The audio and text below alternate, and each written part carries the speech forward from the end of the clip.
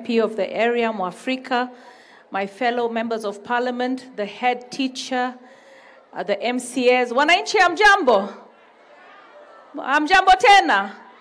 Leo Rosambu mmefurahi? Raisi kukuja kwenyu kitu muhimu, si ndio? Sasa mumeona development itaanza, si ndio? Kitu ninataka kusema, munaniita mama taa. Hapa tutakuwa na mama chakula. Tutakuwa na mama chakula. Wawira, congratulations. Your program is commendable. Your Excellency, women can do so much. This lady and what she's done for food programs and the partnership with our governor is really commendable. The governor promised kitchens, he promised food for our children, and he's doing it. What I want to say, Your Excellency, is without partners, we can go with partners, we can go very far. In Mukuru, Ruben Center, we have a school that has only a primary school built by Christian brothers from Australia. They have 60 million shillings to build a secondary school. That money has been sitting in an account for over 10 years. Your Excellency, I would like Christian brothers from Australia to be given the land. There is a parcel of land in Mukuru, Embakasi South, Ruben Center, where the Christian brothers have built a primary school. Now that primary school, we don't have transition. And the reason is the neighboring land, which is about 5 acres, was awarded by the former president, Moi, to a gentleman called Baramasai, who's very, very old. And that land, I'm trying even through the lands committee to have it revert back because the community have refused anything to happen on that land. So the 60 million is waiting to build our children a school. I want you to help solve it. I came to Mukuru once when you were launching the housing project. And I remember C.S. Macharia saying, Your Excellency, I must commend you. What you have managed to unlock in 2 weeks, we struggled for 2 years.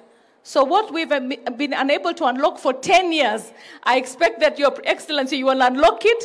Christian brothers with the donation from Australia will build a secondary school, and my children in Mukuru will be able to transition to secondary school. Another thing, Your Excellency, it is known that I'm supporting the finance bill. And the reason I'm supporting the finance bill is because of what is happening even here. I've seen the governors hold you ransom and say they want more money.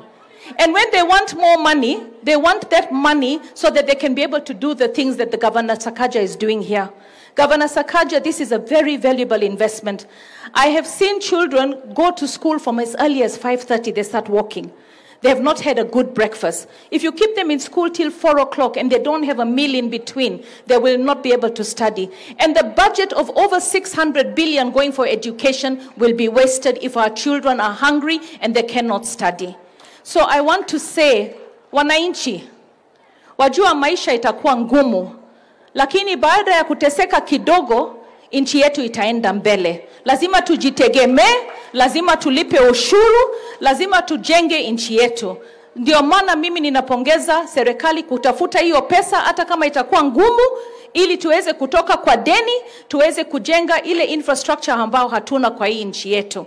Mimi nataka kuona wamama watoke slums, waingie kwa nyumba ya mawe, watoto wa live na dignity, wapate chakula kwa mashule, wapate elimu bora, watu ambao wako na kazi sahihi wasipoteze kazi yao, kwa sababu mtu ambao anafanya kazi kama daktari au nurse au mwalimu anawasaidia wale ambao hawana kazi. Na hii project, Wawira alisahau kusema, hii project ata-employ watu kama 3,000 directly kupika wa chakula. Hiyo ni kazi kwa vijana, kazi kwa wamama.